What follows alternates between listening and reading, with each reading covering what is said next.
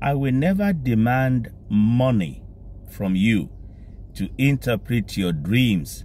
It is free, because it is freely God bestowed the grace and the gift into my life.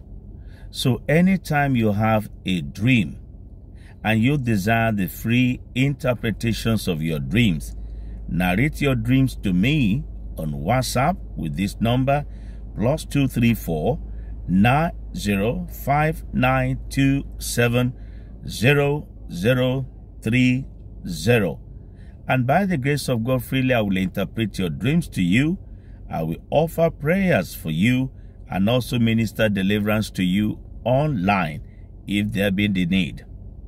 Before I interpret the dream for today, while I was still in prayers, the Holy Spirit spoke to me about the lives of some of our viewers. This one is a big one. I believe I'll be a recipient of so.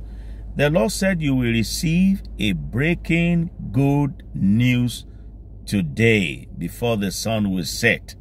Amen. Amen. In Jesus' name. I saw you screaming amen. Yes, it will happen in Jesus' mighty name. Wow. Well, by the time I declare this, you will know it refers to you. The Holy Spirit spoke to me that God will judge and take revenge on your behalf on those who took your name to the shrine. Aha, you know it's for you. Praise God. That implies victory for you. Praise God. Let's hear your testimony also. Okay, let me describe this one. It's meant for you. And the Lord told me there will be reconciliation between you and your husband in the next 72 hours. Wow. A marriage miracle is going to take place. I'm glad for you. Praise God. Remember that anytime you have a dream and you desire the free interpretations of your dreams, just narrate your dreams to me on WhatsApp with that number, +234 9059270030. Freely I will interpret your dreams to you.